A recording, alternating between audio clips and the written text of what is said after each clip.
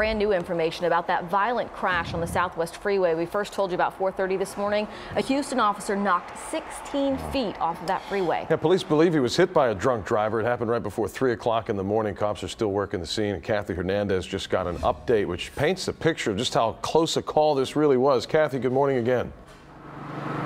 Well, good morning. You said it. We just got an update from Houston police. They tell us that 2 firefighters were here for the initial crash, and they actually yelled to the police officers, "Look out," warning them and possibly saving their lives. Police say the 2 officers were first investigating a 1-car crash on the Newcastle exit ramp off of the Southwest Freeway southbound just before 3 this morning. Police say their patrol car, lights flashing, was blocking the ramp when a woman came driving toward them, and that's when the firefighters yelled. Police say the driver hit one of the officers and he fell 16 feet off the freeway. They say the other officer jumped off the freeway, hanging onto the wall to dodge the car, and then jumped down all the way to help his partner. Crews took him to the hospital as a precaution. Police say they both fell on their backs but don't have broken bones, and both are expected to survive.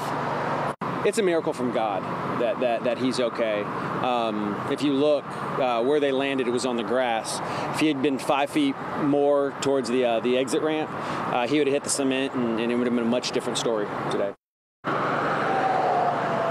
Again, those officers are expected to recover. The 2 firefighters also jumped out of the way and were not hurt. Police say the 25-year-old woman is now in custody. She could face DWI charges or intoxication assault charges. They also tell us it's ironic because those officers are actually a part of the department's DWI task force. Reporting live in Southwest Houston, Kathy Hernandez, KPRC, Channel 2 News.